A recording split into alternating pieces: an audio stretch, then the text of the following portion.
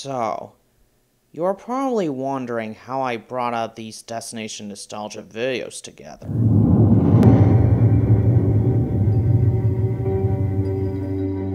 Well, ever since the pandemic hit, the entertainment selections have been set as streaming exclusives. Hence the reason why the destination nostalgia is in a foggy situation.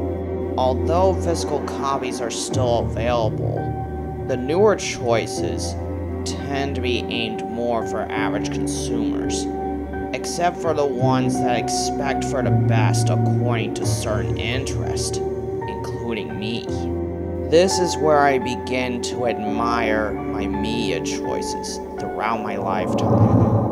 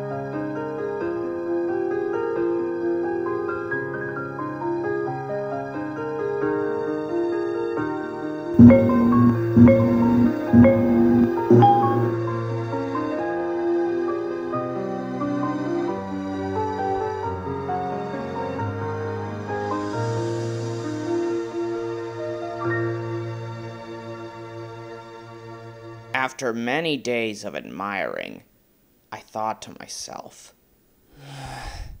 I wish there's more entertainment choices like the ones I've seen in my collection, especially with my favorite franchises that I used to love and grew up with. Wondering when to find the true calling of destination nostalgia, I decided to lay down on my bed and hit the hay. This is where I have an adventurous dream about an endless hallway of elevators that I filmed in the past.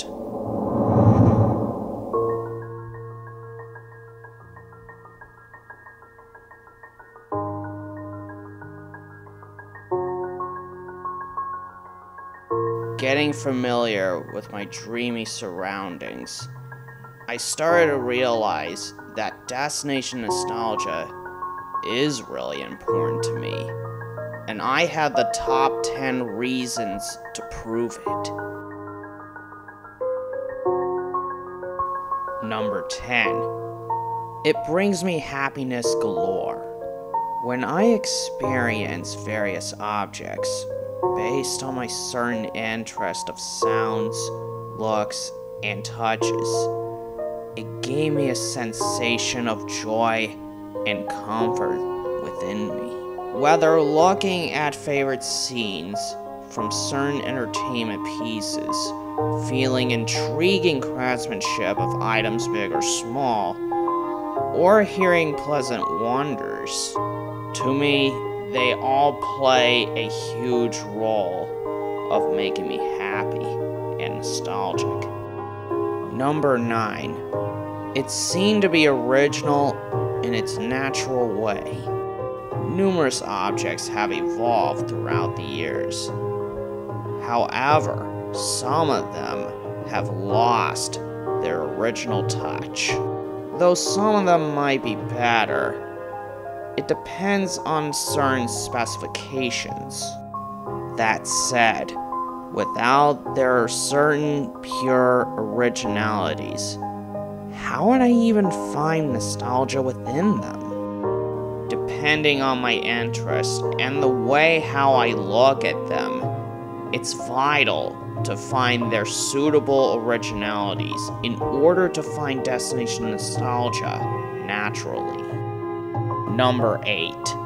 A selection of franchises. I looked after numerous varieties of franchises throughout the years, whereas my selected ones gave me pure nostalgia in my opinion. The ones that entertain me the most are The Borrowers, Rio, Flipper, Jimmy Neutron Boy Genius, and even though it's from the 2010s, but I found it to be amazingly nostalgic, Paw Patrol. In addition, I would look after other good franchises from various companies that I could trust. These include the ones from T.M.P Media Group, 20th Century Studios, MGM, Universal Pictures, Paramount Pictures, and more. Other companies sometimes gave me a boost of fun interactivity or necessities throughout my lifetime. My top 5 good examples are Kwikset, Nintendo, Mattel, Sony, and Subaru. If my picks of these fabulous companies/franchises do not exist, destination nostalgia may not be either. They're like family to me. Number 7. Familiar actors, voiceovers, and sound effects. These key features are vital for originality and optionally my ear's desires. For instance, if I find dolphins in certain scenes that sound like this, or any other vocal variations that sound adorable, my ears would sing in harmony. The other good example is dogs.